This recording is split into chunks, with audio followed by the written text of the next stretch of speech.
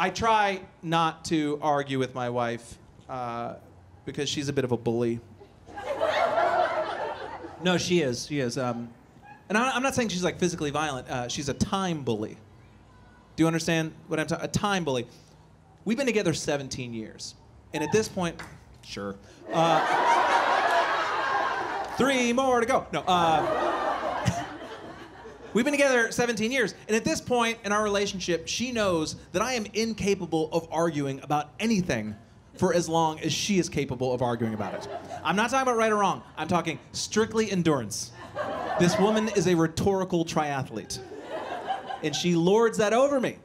Because we'll be sitting on the couch and I'll be like, hey, remember you said you were going to walk the dogs? She's like, no, you were going to walk the dogs. Like, no, remember we were at dinner and you said you'd walk the dogs tonight and I would walk them in the morning. And I know I'm right. I know I'm right.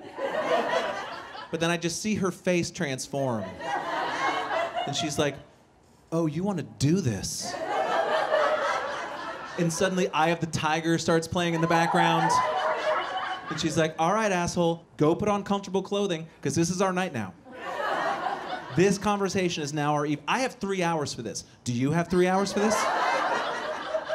And 10 minutes later, I'm walking the dogs. I know, right? What a cuck.